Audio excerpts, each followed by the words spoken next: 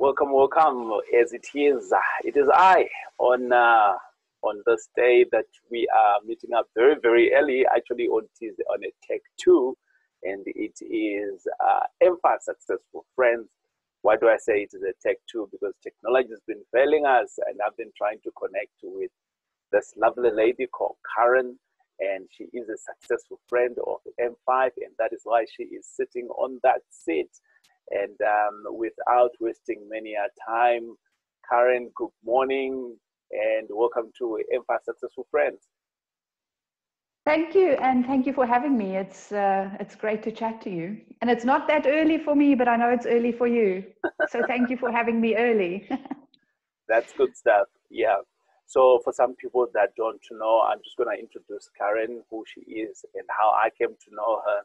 And as you all traditionally know, I've got a business in Five Property Addict, and we do a whole lot of business in the coastal lands in South Africa.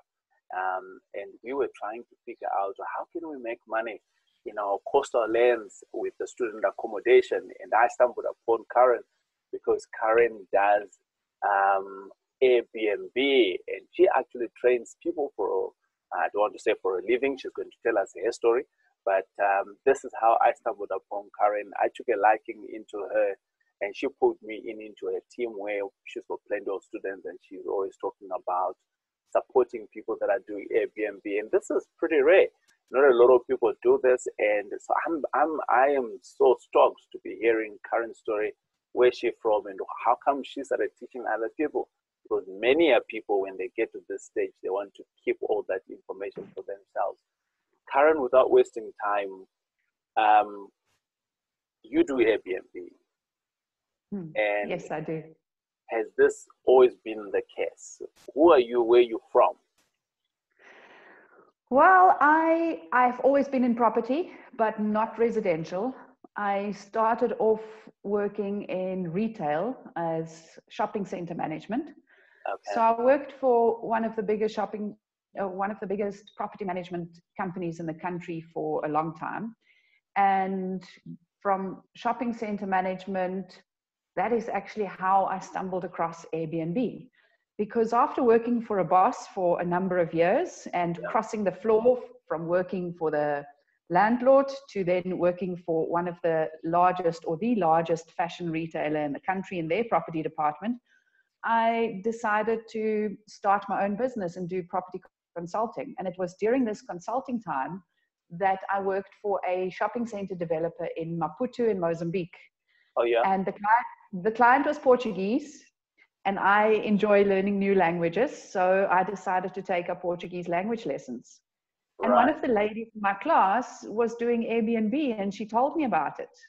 It was 7 years ago. April would be 7 years ago. And so I thought to myself, we are in 2020 right now, and you're talking 7 years ago, 2013. Yes, correct. Okay. And she told me about it, and I thought to myself, all right, I've got a spare room in my house sitting there doing nothing. Let me put it on Airbnb and see what happens. Okay. And then 7 years ago, nobody in South Africa knew about Airbnb. It was very, very new. Because it only officially launched in the country in 2015, and that was 5 years ago. But then the first guest arrived and the second one, and I just completely fell in love with hosting people from all over the world. And having done it now for 7 years, my portfolio has grown from 1 bedroom. I enlarged my house, I bought more property, I rented more property, I'm managing other people's property for them on Airbnb. So my portfolio has really grown really nicely in the last 7 years. And I decided, well, I looked at the stats that Airbnb released on hosts in South Africa. Right. And the average host in South Africa earns approximately 30,000 Rand per year through Airbnb. Wow, which is not even minimum wage. And I thought to myself, why aren't people doing what I'm doing? Because I'm earning almost that on one property in 1 month. 30,000. And I decided, I'd earn almost that on my primary residence. Yeah. Renting out 4 of the 5 bedrooms. I live in the 5th one, and I live for free because Airbnb income pays for my living costs. and I decided to start doing workshops and teaching other people how to do it properly. Mm-hmm. So let's go back, right? So you started off your journey, or should I say, sharing your story when you are actually working, and it looks like you are working now at a very senior role. You're looking after big properties, shopping mall. I mean, not everyone can go and manage a shopping mall. Some of us, we can't even manage a big room. Yes, well, I think I've moved on from managing the shopping malls. I'm no longer Right, doing that actively, but I'm doing right, consulting work for shopping center landlords. right, If they want to expand the center or redo the tenant mix in the center. And then I right, also do work for retailers. So I help them with their property strategy and help them find premises and negotiate their leases. right. But Airbnb is really where my passion is. And it is through the property management that I found this. Yeah, And it is just so much fun. I love I love meeting people from everywhere. Nowadays, it's a very good mix, 50-50 between local and international travelers. right, right. And then also the students. I mean, it's so rewarding. It's the most rewarding thing I've done ever, Yeah. is doing these workshops. Cool. So Karen, let's go back, right? Um, what is your background before you even started doing property management? I mean, what did you study? And was it just by fluke that you ended up being in property management? Was it intentional?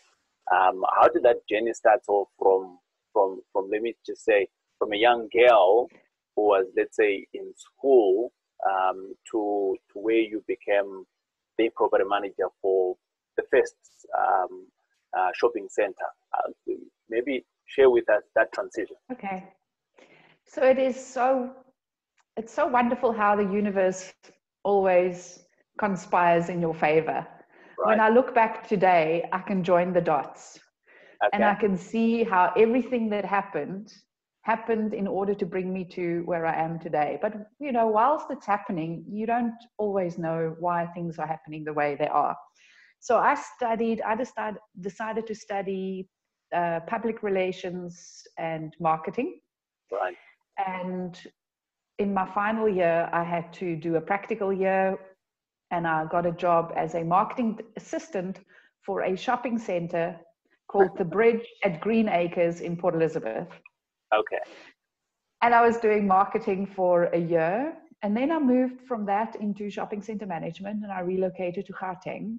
Right. And after managing a few shopping centers, I went into portfolio management, where I was looking after entire portfolios of shopping centers for landlords, and had shopping center managers and staff reporting to me. Right. And then eventually I decided, well, I got an offer to go and work for one of the biggest fashion retailers in the country, and they were on a massive expansion plan at the time. Mm-hmm. So I crossed the floor from landlord to tenant, and I became the tenant. Right.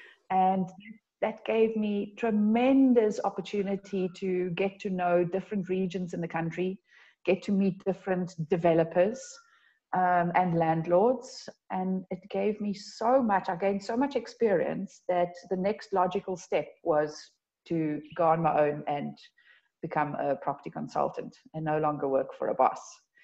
And it's through that I stumbled across Airbnb, because if I hadn't gone on my own, I wouldn't have worked for this developer in Mozambique, and I wouldn't have stumbled across a lady in a Portuguese language class to introduce me to Airbnb. Maybe it would have happened another way, but can you join the dots the way that I've joined the dots now? It's obvious. Not at all. Not at all. Now, whilst you're in class, you're learning something totally unrelated, and there is someone there who drops in the idea of, actually, this can be a business, or I don't know whether you are looking at it as a business at that time, but I'm always telling people that you need to be networking all the time. And to me, here, your winning recipe, you actually found it in a networking session where you're in a class and you're just talking stories, right? Correct. And there you are now. This person tells you about Airbnb. Very practically, how did you receive it, and what was your baby steps in finding it out until you could actually comfortably let out your spare room, not knowing whether you're married or you're not. But I want us to talk about that, because now you're bringing in a stranger in your house, right? But if we can cover that small little portion. Okay. So I just had a look at the website and I just navigated myself around that. And I made so many errors in the beginning when I set up my listing. So I learned through trial and error. Right. 7 years ago, there wasn't somebody who could teach me how to get started immediately. Okay. And it is through that, you know, trying this, trying that, clicking this button and clicking that button and trying the one setting after the other. It's through that I eventually navigated myself so well around the platform that I learned all the different tricks, how to optimize your listing and how to really get the most bookings out of it than what you can. When I first started on Airbnb, when I first listed my very, very first spare room, it took from the day that I listed it until the first guest arrived was 6 months. What? And I wasn't really very serious about it then. And I wasn't relying on the extra income. So, you know, also, I wasn't really that worried. Yeah. But once it gained momentum and once I learned the tricks around the platform, it really just snowballed from there. My most recent listing that I added to my portfolio, from the minute that I listed it until I got my first 2 confirmed bookings, was only 12 hours. Wow. Because it's now 7 years later. I know all the little secrets. Right. I know what to do. I know how to set it up so that you can get started immediately. And I help my students to do exactly that. So this is the power, right? So you get me excited, because one of my key things and that I'm always telling people is that in whatever you want to do, the first thing that you need to do is to get educated. And you've just covered all of that. Yes. So there you are, you start something, you put a leg time of around about 6 months and there's no income because there was no education. You're trying to figure it out yourself. Right? If there was education then, oh boy, I would have gotten started much sooner. 100%. The second thing that I'm always telling people is that, hey, maybe you need to get a coach, a support structure of sort, right?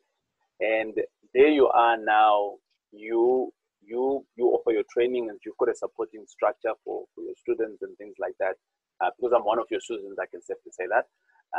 So you now learn how to list well today, and 12 hours later, you are actually making some money.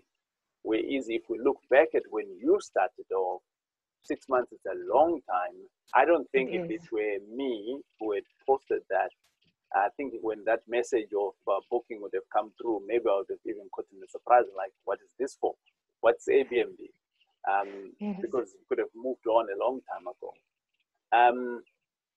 So what is Airbnb for the really triple late bloomers out there? For those who have not used it to host or to travel, I can tell you in a nutshell. Yeah. You can advertise on Airbnb, on the Airbnb platform. You can advertise your spare room in your house, a room in an apartment that you own, or the entire apartment, or your beach house, or a caravan on a camping site, or a tent, or a cave. Wow. There are so many different property types on Airbnb that you can put your listing under. So you can choose whatever it is that you want to rent out for accommodation purposes on Airbnb. You list it on the site, and Airbnb advertises your accommodation for you. You don't have to put in any extra effort. It goes onto their web. It's world renowned, and people will send you inquiries to book place in your accommodation. And once you've accepted a booking, you don't have to you don't have to collect the rental like you do in the traditional old school, old economy thinking lease agreement, where you have a tenant on a month-to-month basis or a tenant on a one-year lease. You don't have to collect the rental. Airbnb does that for you. So the day after the guest arrives, Airbnb pays you your fee less their 3% commission, which is nothing. Who out there in this time collects rental for 3%? Nobody. Nobody. Yeah, not that I know of. I mean, when we were still using agencies, some of my agencies, now I now self-manage all of our properties now in the inlands. But before I took that decision, I think maybe we were just below 12%. Yeah, it's anything between 8 to 12. Yeah, so that's like a super savings there if you're doing it for 3%, right? Yeah. And the reason why I love Airbnb is seeing that we're now talking about collection of monies. If you look at the other booking platforms out there, Airbnb is not the only one. There's many others, but they charge anything between 15 and 20% booking fee commission. So Airbnb's 3% is really very, very attractive. Okay, it makes sense. Let's go back, Karen. Let's go back to your first listing, right? This is 2013, so you have no training whatsoever. So you start now trying to figure it out, and you were taking pictures that were very bad, and you were posting them up onto Airbnb. In your mind, when you were doing this, yes, we have now defined that you knew that there could be some money for that. Was the idea in your mind, I'm going to make money, or it was about seeing or meeting people from other worlds? What was your reason of going into Airbnb as a hobby? Because it almost sounds like you started off as a hobby. Yes, you're just trying it out. It did. It started off, the primary reason was just to make a few extra bucks. I didn't expect it to grow into anything big. And even if I did, I wouldn't have had any idea how to grow it into what it is today.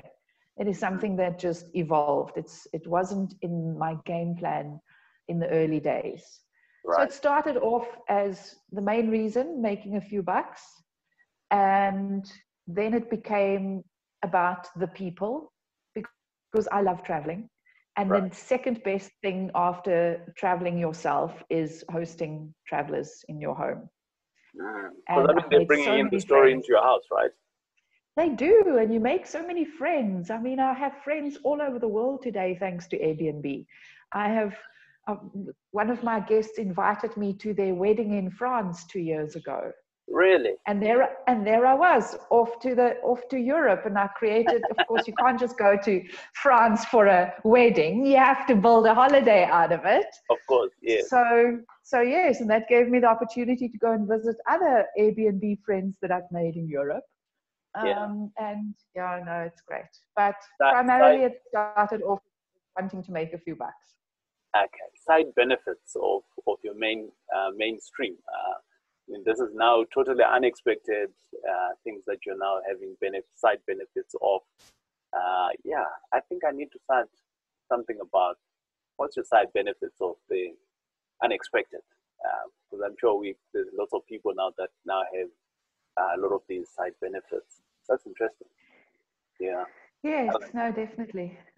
So if we were to go back, and the reason why I am wanting to cover around your 2013 experience in terms of, I know we're 2020, it's way over, but you took a leap of faith and you started just practically doing it from reading and almost like copy and paste, right? So you're reading, you're doing, you're reading, you're doing, you're reading, you're doing. But this is a delayed time until you actually start to make some money. So now you've listed, right? And you put all the pictures, you've told all the story that you need to do, and it is now there on Airbnb. Your first experience when you got your first, do you still call them a tenant?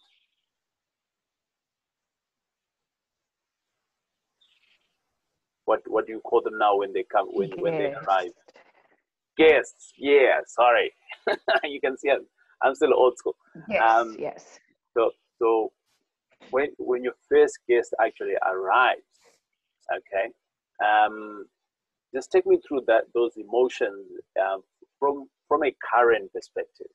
So you're opening up your house to someone else, a foreigner, a stranger. Not necessarily foreigner as in a country foreigner, but they're outside your environment.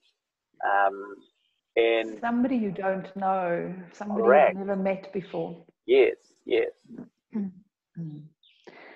So it is quite normal to, at first, just be completely like, what am I going to get? Because you must remember, you don't know what you're going to get as much as the guest doesn't know what he's going to get. So you are both equally a little bit nervous. It's a blind date. But that's such a good way of describing it. I love it. Yes. Yeah. And when you receive somebody in your house that you don't know and they're coming to stay with you, Yeah. the feeling that you get is one of respect, because you want to respect their privacy. Even though they're coming into your space, Right. you're very conscious of the fact that you are hosting them in your house, but you also need to give them their space and their privacy. And they have the same, guests generally have the same feeling. You know, they're walking into your house and they have respect for your space because they know that they're not in their own space, they're in your space. Right. And they generally show a lot of respect. And sometimes they keep to themselves because they don't know. And once you've overcome that barrier, that bridge of, you know, do I interact, don't I interact, you quickly get into the swing of things. And you start talking to people and you start building friendships. But I must tell you, in the beginning, I was very nervous and I thought to myself, oh dear, let me lock my bedroom door. Yeah. So in the beginning, I don't know for how many months, I used to lock my bedroom door at night. Just because I was so ignorant and I didn't know how it worked and I didn't have the confidence that I have now. And I didn't know how much Airbnb puts into the verification of guests. Okay. And I even had friends, 7 years ago, my friends looked at me as if I was crazy. And they said things like, oh, but what if he's an axe murderer? Right. And I remember saying to one of my friends, what if he's not? Thank goodness I had that attitude, because look where I am today. Cool. And today, with the knowledge that I have and the experience, I'm able to transfer that knowledge and experience to my students. And I'm able to tell them, this is what Airbnb does to verify guests. And this is how you can go about screening your guests. And I teach that in my workshops, so that you are much more comfortable than what I was 7 years ago. This is unknown people to you, but they are not unknown to the platform. They've been scrutinized, verified who they are. So there is some DNA that they've left somewhere, right? And I suppose this is what you're paying your 3% for Airbnb to vet that, right? So I actually love the security around this, because sometimes in my normal business, we fail to do this, right? I mean, with some of the technology that is there, but we fail to do this. Now, there is an individual, a guest, I was just about to say a tenant, and a guest who is coming in, and within this guest, they come in with a second guest, right? And how do you define between the two? Because does the Airbnb also verify the second person, or are we now holding on to the first guest? How does that work? So Airbnb will verify the main guest, and the main guest will remain responsible. And what is also super great is Airbnb is now launching this year. They are launching what they call guest standards criteria. Okay. And so all guests must adhere to that criteria.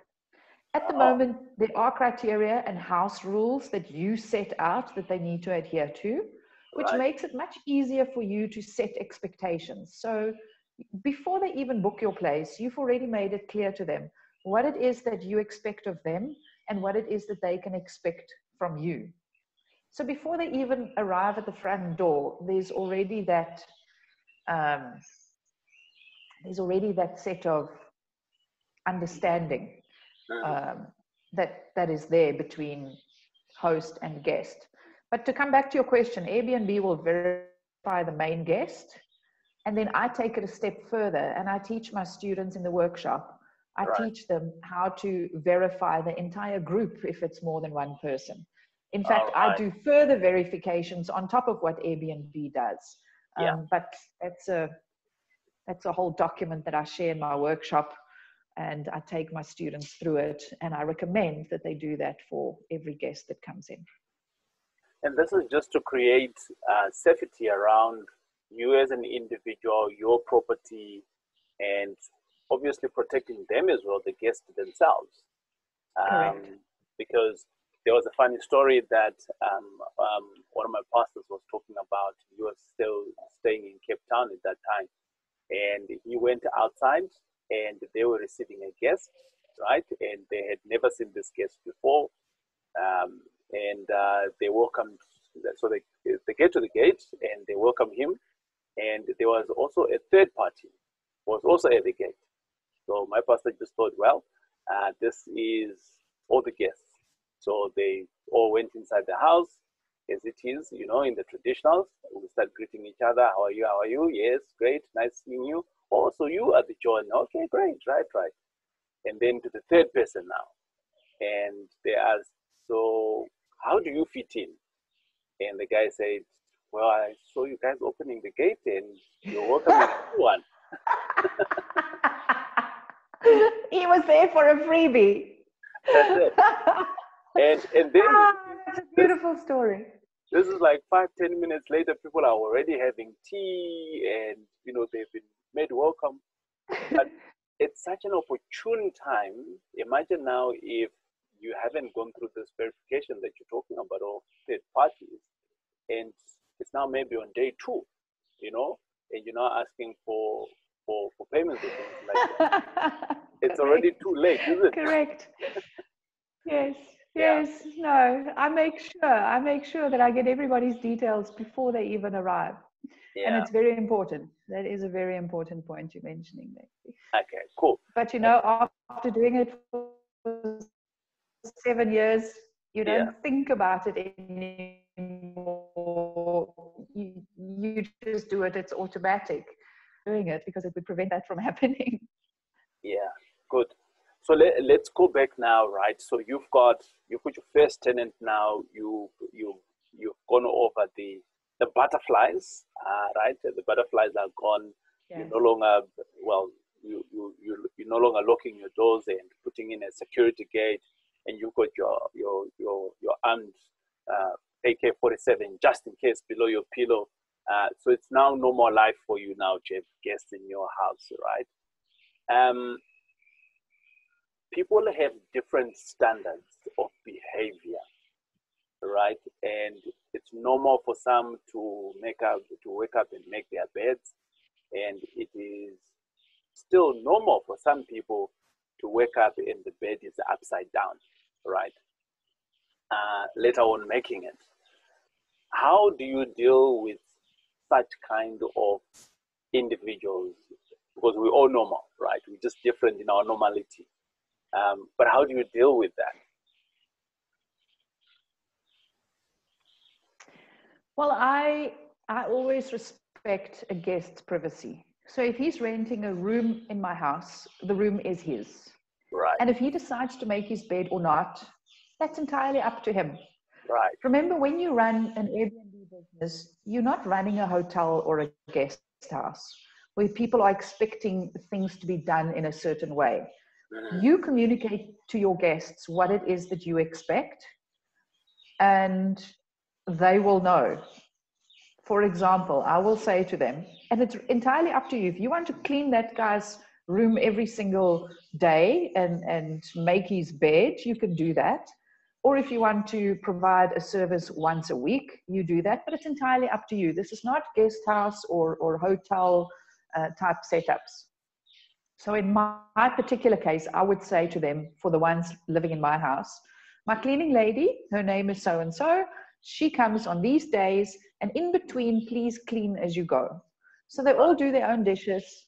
They all clean the basin after they've used it in the bathroom.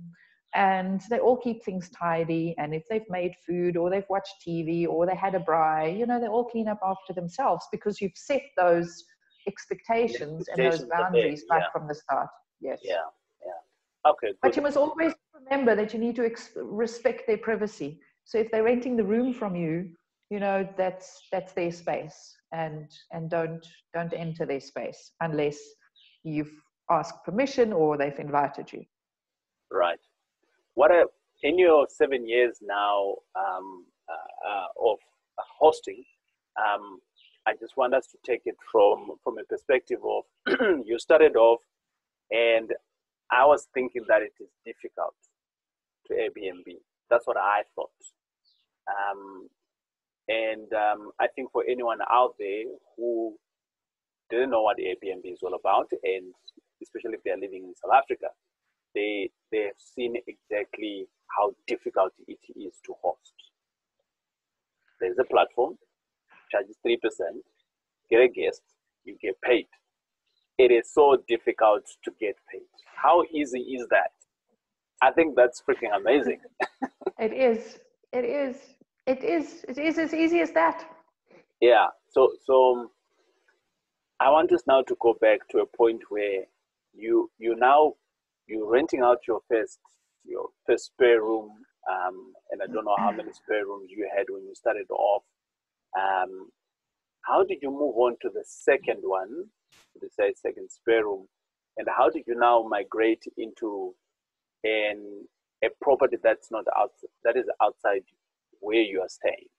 How did that progression take place? So when I became busy with my first room, right, and I was fully booked all the time, I realized that I needed more space. So I moved my study out of the second bedroom, right, and created another area for my study. And I turned the second bedroom back into a bedroom. And it didn't take long before that was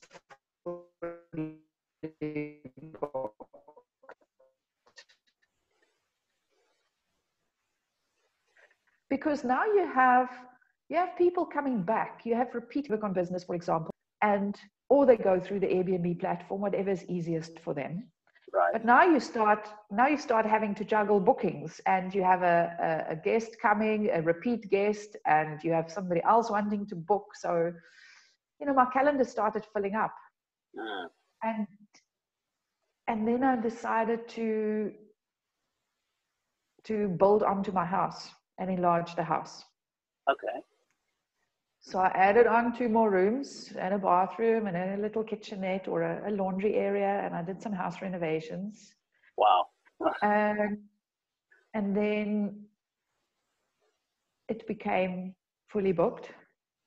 Yeah. So I needed space in the area, because I don't want to now have a property on the opposite side of town and have to send referral guests or repeat guests to the opposite side of town. So I bought another property in the area, a 3-bedroom apartment.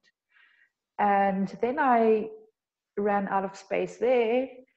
And, you know, it takes a while to buy a property. You have to look for it, spend a lot of time driving around, looking at houses.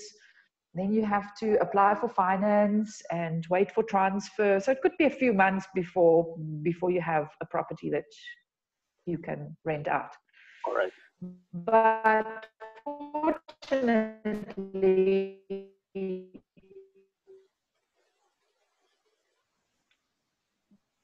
the time that I was looking for more space, my neighbor looking for a tenant, and I'm Airbnb to use the Airbnb platform. Right. Was our connection a bit bad there? You were squealed. Yeah. I need to repeat that. Yeah. Carry on.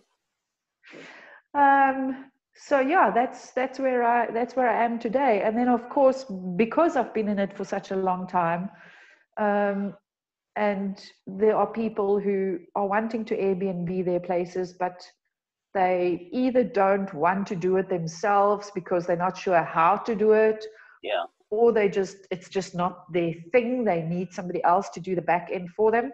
I've started managing other people's properties for them on Airbnb. And for that, I charge a management fee. So it's I have a nice mixed portfolio. I've got my property. Yes. Right. Fully furnished. And you have a spare room. Right. And I just pass it on to you.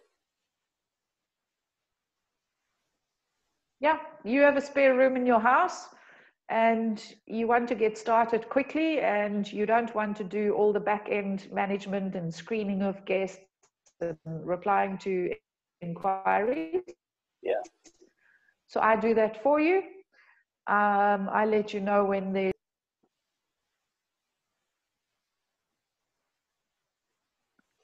Okay.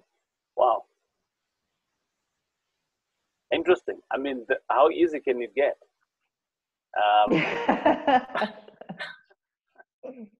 Yeah, I am totally amazed.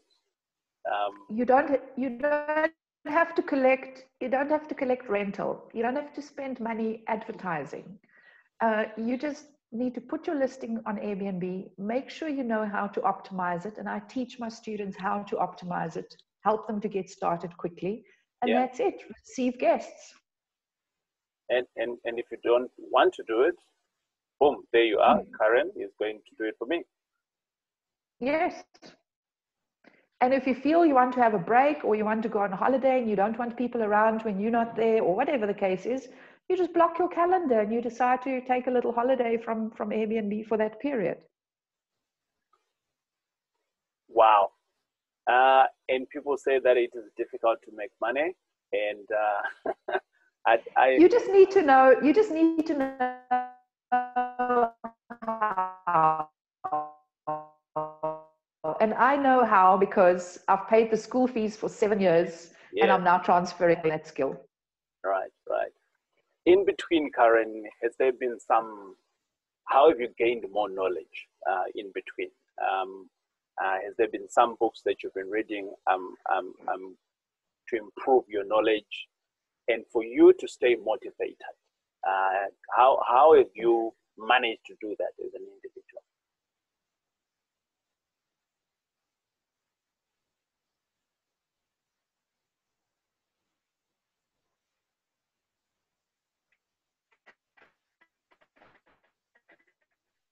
There are a lot of blogs out. I had read any of the book called The Upstarts, and it's written by a guy called Brad Stone. The Upstarts by Brad Stone. You can either get it in hard copy or it's also available on Audible. You can get it in audiobook format as well. Yes. And that The Upstarts is not only about Airbnb, it's about Airbnb when they first started. And it is so motivating to read what these guys, the founding members of Airbnb, what they had been through right in the beginning when they were setting up this business. It was not all smooth sailing. And what they had gone through to bring us the opportunity today to make money out of a spare room or a whole house or a beach house or whatever accommodation it is that you have. It is really, truly inspiring to see and to read that.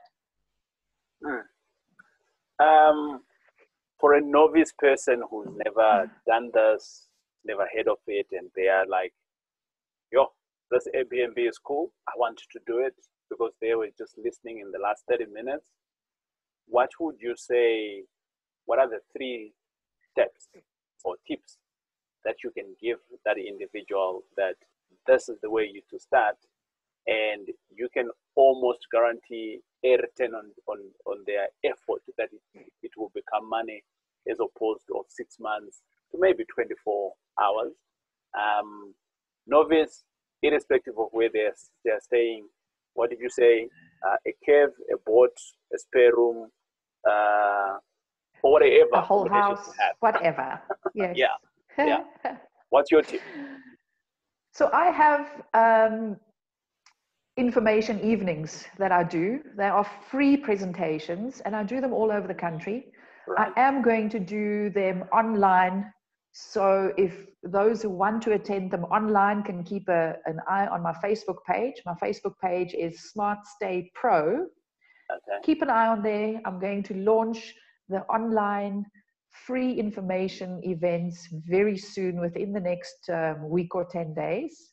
Right. And that's where you can get more information. And that's where I go into a lot of detail, and I'll show you practical numbers, and I'll show you how you can use the income that you generate from Airbnb to pay your bond off in half the time that it would normally take you, as an example. Okay. And if after that you think that this is something you want to consider seriously, and you want to become a serious Airbnb host, then I offer these one-day workshops. I really help you to build an Airbnb business in 1 day. So I give you a bit of homework. You come to the workshop, and it's a whole day workshop. And I hold your hand, and I make sure that by the end of that day, you have got an Airbnb business and you are ready to receive guests. It is a very intense workshop. I cover a lot. There's no upsell after the workshop. I don't tell you, okay, this is now the basics, but if you want to become serious, then there's another workshop that you can enroll for. 1 day, and you will have an Airbnb business. And if you have a look at my website, smartstaypro.com, you can see some of the success stories of people who have done the workshop and have reaped the benefits from building an Airbnb business in a day. And if you are an existing host and you are not maybe making as much as you want or as much as you can, plenty of existing hosts have done this workshop and they've seen the benefits afterwards. Okay. So I need a room, some form of accommodation that I have control of. I don't need to own it. Correct. Right. That's number one, requirement number one. That you have access to. Right. Great. And number two. Because the new economy is all about having access. That's it. That's it. Yeah. Yeah. It's not about owning assets. Uber doesn't own their assets, but they have access to it. And the same with Airbnb. And the same with you as a host. You don't need to own the asset, but you have to have access to it. Right. So requirement number one, access to some form of accommodation that you've got. And I mean, you have broken down some ridiculous ones that I didn't think about. We've got so many caves out here in the West that I'm thinking now to go and confiscate, and maybe I can make some money out of it. So that's requirement number one. Requirement number two, you need some form of technology in terms of a laptop, maybe a tablet, so that you can access the platform of the Airbnb. Am I correct? You can access it on your smartphone. Oh, nice, nice. Yes, you can build it on your smartphone. It is better if you have a laptop or a tablet, because it's easier when you set it up initially. Just because the screen is bigger and you can type better on a laptop. But it's perfectly possible to do it from a smartphone. Wow. And so that's the second thing. Yes, you're right. Right. And then the third thing is, I just need to have an open mind that I can receive guests in my house, give them some privacy, and out of that, I've got cha-ching on the table. Correct. How is it? That is the new economy thinking.